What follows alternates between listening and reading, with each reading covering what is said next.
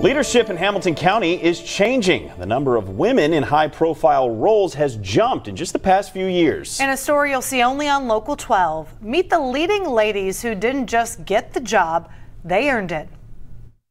Prosecutor Melissa Powers, Cincinnati Police Chief Teresa Thigi, and Hamilton County Sheriff Charmaine McGuffey all work for more than 3 decades before landing the top job. I say to every little girl out there, when you hear the word no, you know that means go. Go and get your dreams.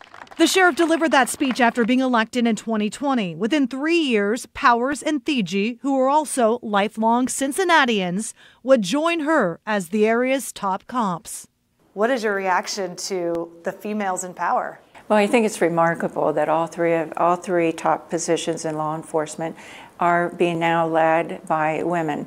I think it just shows you the advancement of our society. Society is changing, and Cincinnati is just following right along with that. Prosecutor Melissa Powers had retired as a juvenile court judge for just 18 days before restarting her career. I could not in my heart walk away from the opportunity. I really feel that I had a duty. I have the background to be able to do this job and do a good job at it. A sense of duty to community is something Cincinnati Police Chief Teresa Thigi also feels. She credits her rise in ranks to the support of men on the department.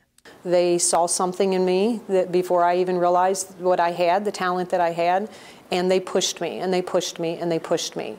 And so that's one thing that I would like to pay forward. All 3 took over for men. Joe Dieters retired and Melissa Powers was appointed to replace him last month. Elliot Isaac retired and Teresa Thigi was appointed, then selected, then sworn in last month to head CPD. Jim Neal lost the Democratic primary election to Charmaine McGuffey, who went on to win in the general election. They have all helped turn the balance of power to the ladies. It doesn't stop there. All 3 Hamilton County commissioners are women: Stephanie Summerall-Dumas, Denise Driehaus, and Alicia Reese, who says the shift in power is important for young girls to see. They don't feel that they have a limit, and I think seeing different women, more than one, different offices, it gives them an opportunity to say that, hey, it's limitless. Hamilton County also has women in other top jobs. Dr. Lakshmi Shamarko is the coroner. Bridget Kelly is the auditor. Jill Schiller, the treasurer. And Cheryl Long is Cincinnati city manager. These 10 leaders are helping change the face and shape the future of our region.